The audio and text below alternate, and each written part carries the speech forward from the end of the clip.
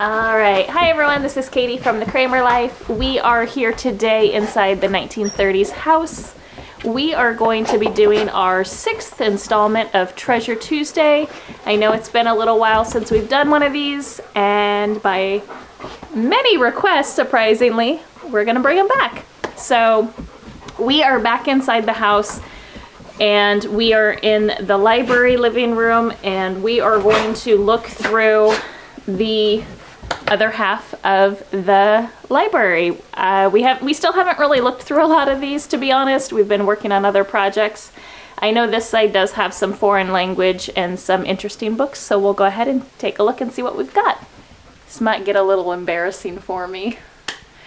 I'm probably not going to be able to pronounce half of these books, but here we are. This appears to me that most of these are in German. There's the guarded German reader up here. No idea what this is about, but this one looks cooler, so let's take this one out. So one thing that we know about the previous owner is he was a professor of many languages, and a lot of these books actually came from the school library that he used to teach at. Oh, it's in English. Sweet. So this is graded German short stories. So this one was copyrighted in 1941, and the 13th printing was in 1961. It's very fancy writing, and this is definitely not in English. That's what I always loved about, I used to have a German, like nursery rhymes. I bought one when I was probably in my 20s because I absolutely loved it, and I thought it'd be cool from when I had kids. But yeah, they always have such beautiful pictures in a lot of the books, and I think that's what I've always really liked about it. Let's see. And they do quite a bit of photos. Usually you can find quite a few in here. Let's see. Almost all the chapters. I always appreciated a little bit of artwork. I don't know about you all, but I thought that was cool. And then there is some English in here, but the majority of it, it looks like the exercises are in English. I don't know what exercises are, but it just looks like this, whatever this exercises chapter is all in English. Oh, it's for translation. Oh, so this is an actual textbook. So this is to help you with your German-English translation. Kind of cool. We'll see how rusty my German is. Very, very, very rusty. Yeah, all of these are modern German literature. This one caught my eye. Wilhelm Tell, I've heard of that author before. Signed by somebody, 1902. So this definitely is an older book. This one is in English. And it looks like it's definitely used with somebody has gone through it and made some comments and corrections, and then it's also in German as well. Interesting. These ones look like they're going to be some like nutritional, live longer, so feed yourself right, so some healthy type dietitian books. And then, oh my goodness, Crime and Punishment. What is this? How have I not seen this before? Unsolved Mysteries? This is right up my alley. Oh, it's got a fingerprint. A pictorial encyclopedia of aberrant behavior. Whoa!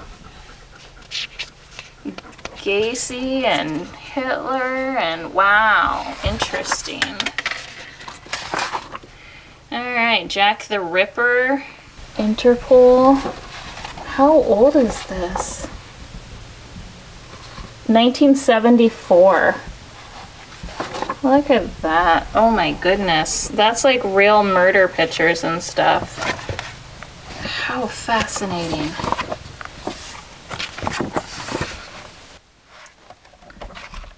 That's really interesting. I don't think I've ever seen a series like this before. Usually I thought it was going to be more encyclopedias. I was not expecting like an encyclopedia of crime. And then it looks like there's also in here inventive crimes, amazing animals. How interesting. Unsolved Mysteries of the Past and Psychic Powers. Koeth History of Man by Emil Ludwig.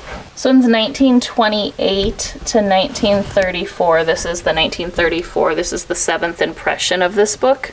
But you can feel how old it is. The papers are very thin, kind of like old Bible papers. A very different feel than... Let's see. What are these?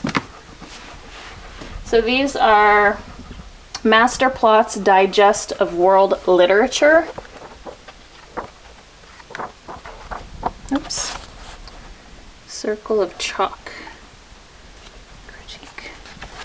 So this is 1810 plot stories and essay reviews from world's fine literature. Anywhere from 1949 to 1971, so I'm assuming this is the oldest version, the 1971 version. But a lot of these authors were back in the 1800s, so the types of stories that are in here are quite old. And it looks like this is a set, and it looks like there's 18 of them. And then, yeah, this is the 1971 edition, because this one is actually dated here on the end. Goeth Faust, Part 1.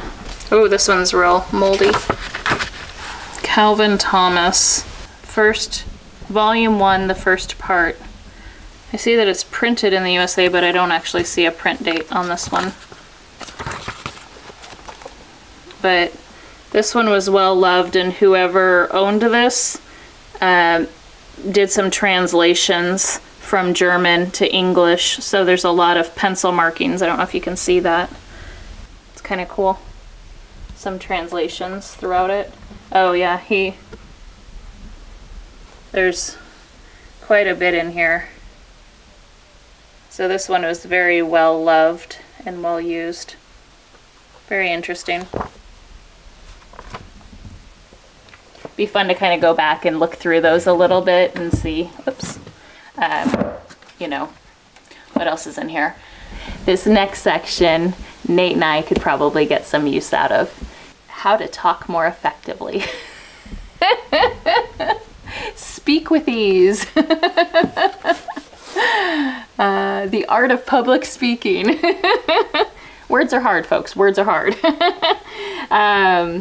This looks like some older, again, when I say older, I mean they're not old, but they're just not super current. Most of these books are, you know, this one's from 1967, but it's kind of interesting to see the differences between. I would love to look at like a vocabulary book in the current to see the difference between in 1967 vocabulary and recommendations versus now, because I mean this one's talking about like puppeteering and ventriloquism as well, so a little different. And then there's some more about diction, how to use your voice and how to use your diction, talking to win. So a lot of this in here is going to be, at least this right here, is about words. And then up here, as we continue up, it looks like we're going to start getting back into some of the foreign language books. This is the Santa Bible, and just some different deep Bible. I don't know how to pronounce that. Is it Babel? Babel? Oh yeah. This one, 1816. Instituted in the year of 1816.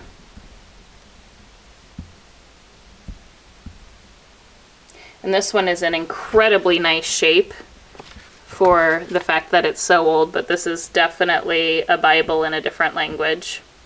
Looks like, to me, it looks like it's probably German.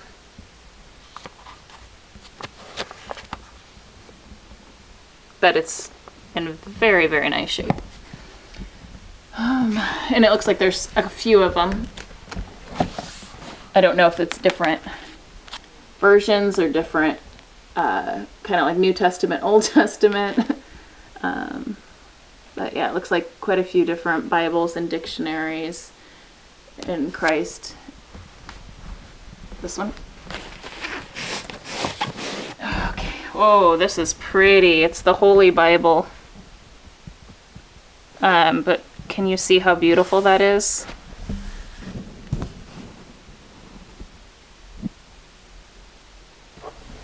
So this version of the Holy Bible, we can't find an actual date from it, but it's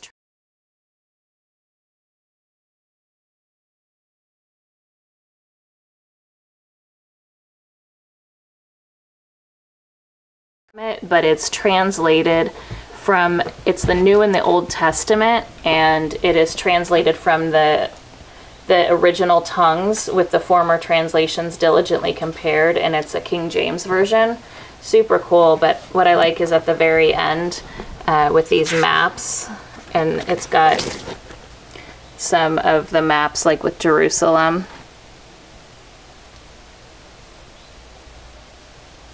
So it's got to be pretty old.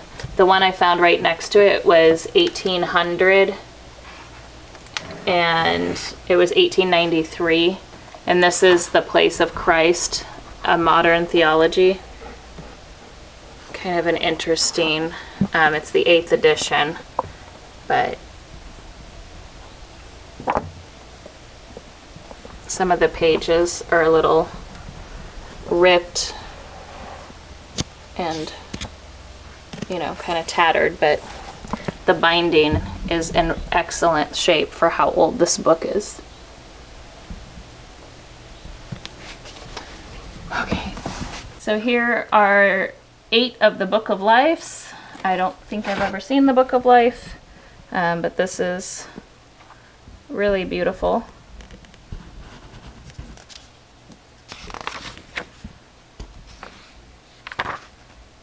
It looks like this one is printed in 1960. Talks about Nazareth. Again, has some pictures. And the rest of these, it does look like quite a few of different Bibles. It goes into different goddesses. Oscar Wilde, which is a good author. Quite a bit. There's some success with house plants, which looks to be a bit out of place over here. And this one is going to be, I think, an actual guide. So diseases and pests, and then actual, I remember these where you used to buy them and you'd get them mailed section by section to you, and then you'd finally be able to put them all together. It looks like there's 3 of these up here, so hopefully they're all different, but it'll be interesting to look through and see what's in here. And then looks like there's a lot of really different adult books in this section. We'll just, you know. And then when you get up higher, it looks like more German books as well. And so let's keep going. It's not as organized as nicely as the other side was, where it was really tight on what you to expect. So that was a little bit of a surprise there, but it looks like more German books, All Quiet on the Western Front. There's some more male sexuality. I don't know if just the title is common, but a few of the same titles. And then it looks like a dictionary of idioms.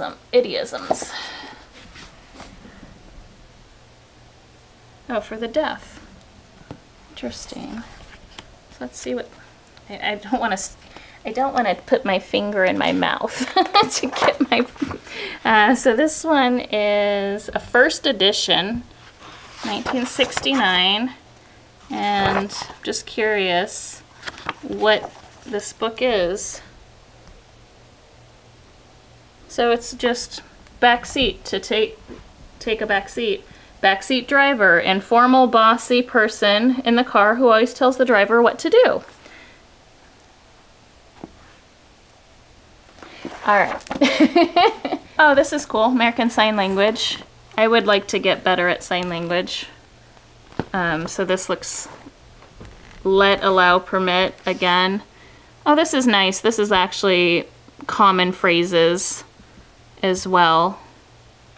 And it looks like different ways that you can sign multiple, one sign meaning multiple things. I know the alphabet, and I remember beautiful boy from when I was younger and then when I was learning sign language, and I think that was elementary school actually.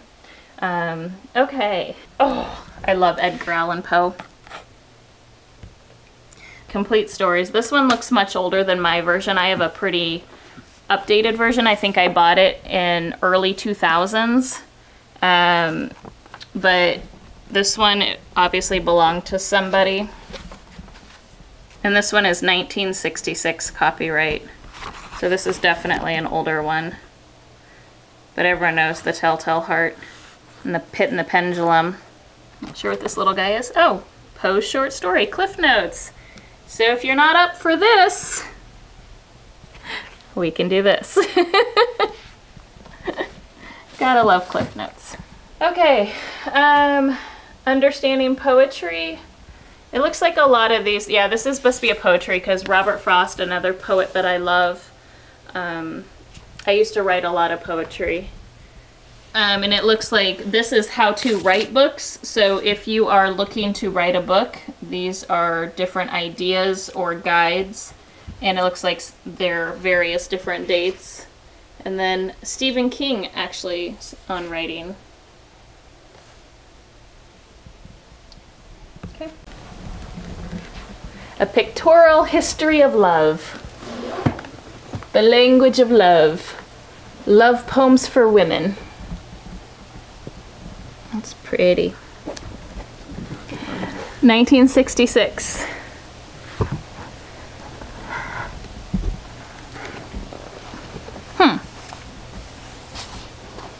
Guess I wouldn't have thought of that being a pictorial of love, but oops, sorry.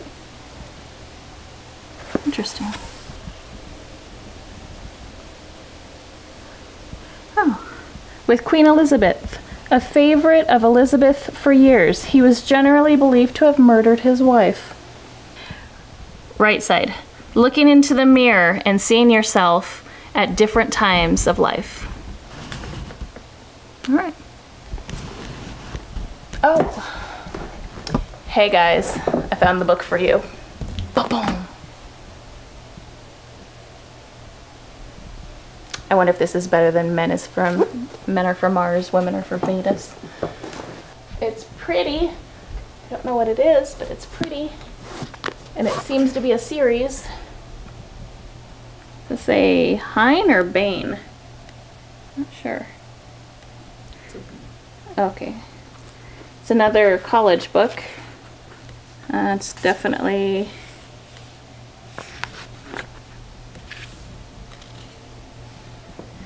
Oh, wow, it's dated 11/22/1937 with somebody's name here in the...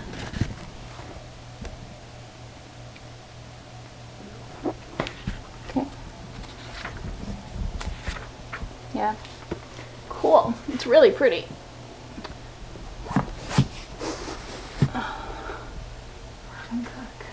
I can't read those ones. I don't know what those blue ones are. Ben. Gottfried Benn. It looks like another German. Oops. Yeah, it looks like maybe more German poetry. It looks like from the 1920s and 1930s.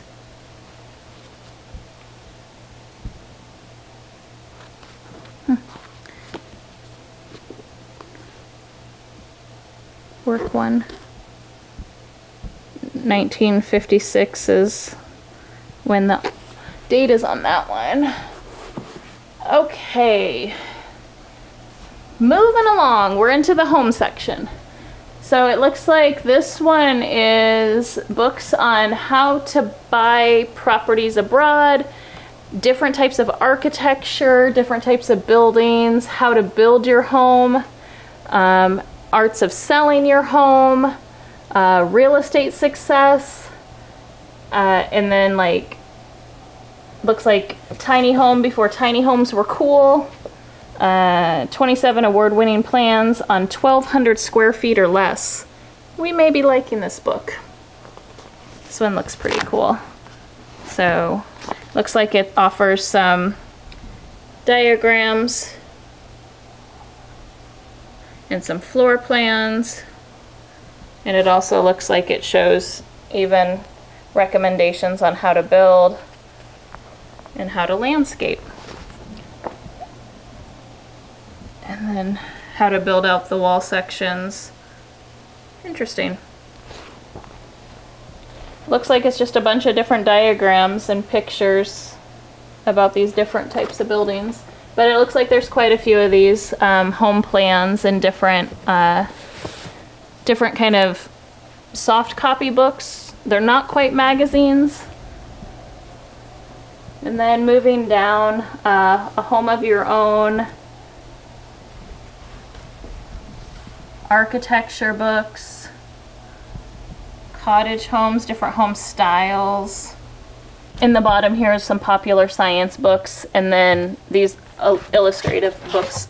So this is Science and Invention Encyclopedia, how it works. And it looks like minting techniques. That's what it says at the bottom.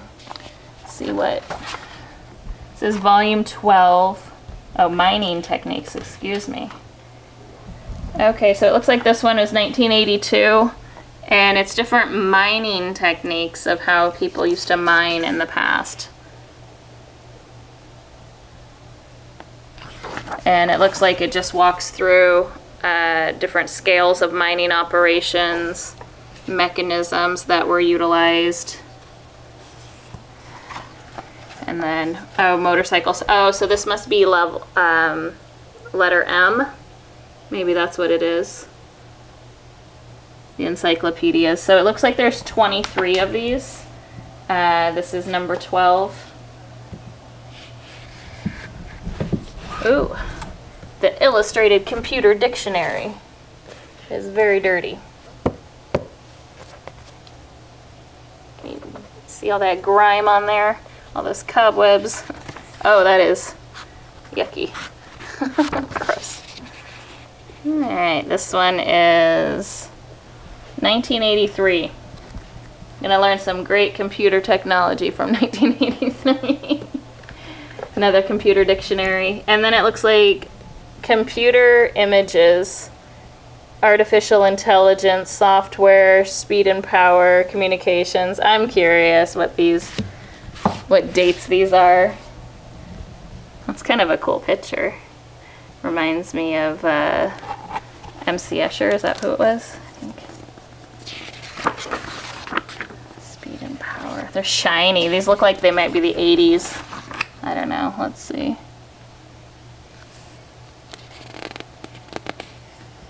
Very shiny. Oh wow, look at those. Can you read those numbers? You can barely see. There's a 1, 2, 3, and 4 right there. Ooh. Interesting. Somebody liked their shiny paper.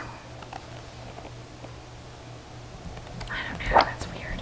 I don't see any dates. How do you tell dates on here? Alright.